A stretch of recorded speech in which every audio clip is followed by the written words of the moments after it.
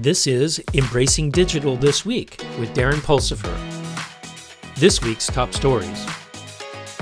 In cybersecurity news, Kaspersky reports a new malware dubbed Elegant, which features advanced espionage capabilities that has similarities to NSA-linked hacking tools. The cybersecurity firm has not attributed the malware to a specific threat actor, but its discovery highlights the need for robust cybersecurity measures in the face of state-sponsored cyber attacks. CISA and HHS have launched a cybersecurity toolkit for healthcare organizations. The toolkit aims to enhance the industry's cybersecurity posture by offering valuable resources and guidance to mitigate cyber threats. The goal is to strengthen the critical healthcare infrastructure security, given the rising number of cyber attacks and ransomware attacks on hospitals recently. Learn more at the CISA news page. California has implemented new cybersecurity regulations, including risk assessments, incident response plans, data encryption, and multi-factor authentication. It's critical for businesses in California to comply, as non-compliance may result in penalties and legal ramifications.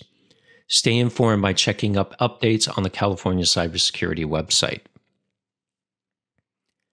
In edge computing news, the UK Parliament is investigating the cybersecurity of critical infrastructure, including energy, transportation, and healthcare.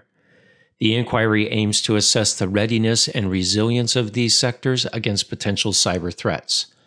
This move comes amid growing concerns over the vulnerability of essential services to cyber attacks. It highlights the importance of protecting vital services from digital threats in an interconnected world. The recent Israel-Hamas conflicts highlights the need to safeguard critical infrastructure from cyber threats. Tenable and Siemens Energy are partnering to improve industrial cybersecurity. The collaboration will merge Tenable's expertise in cybersecurity with Siemens Energy domain knowledge to provide advanced security solutions for critical infrastructure. The aim is to bolster protection for essential energy systems against evolving cyber threats. The significance of safeguarding critical infrastructure in an increasing interconnected world cannot be overstated. Singaporean banks DBS and Citibank suffered a service outage due to cooling system failure in their shared data center. The incident disrupted banking services and caused inconvenience to customers. Such incidents highlight the significance of robust data center infrastructure for uninterrupted financial services. The banks have since restored their services, emphasizing the critical role of technology in modern banking operations.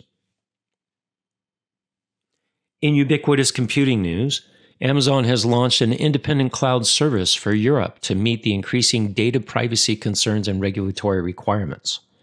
The new cloud service aims to provide enhanced data sovereignty and security to European customers, while enabling organizations to leverage cloud computing in a more localized and compliant manner. The United States and Australia are collaborating on development of advanced quantum chips. This partnership highlights the increasing importance of quantum computing in national security and technology advancement. As countries strive to maintain their leadership in this critical area of research and development, joint efforts like these are becoming more common. The collaboration demonstrates the deepening cooperation between the two allies in science and technology. A recent report found that 40% of businesses are losing revenue due to technology downtime in managing cloud services.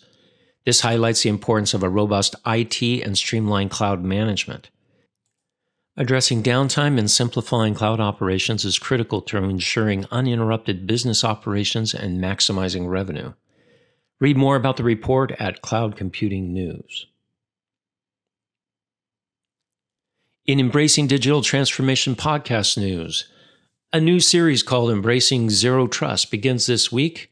Dr. Anna Scott and Dave Marcus, who are special guests, will be describing the 6 pillars of zero trust and how they can be utilized in existing infrastructure. Meanwhile, Darren's Embracing Generative AI continues with Sunny Stevie, a human factors expert from Leidos. That's it for Embracing Digital this week. If you've enjoyed this episode, Check out our full-length weekly podcast, Embracing Digital Transformation, and check out our website, embracingdigital.org. Until next week, go out and do something wonderful.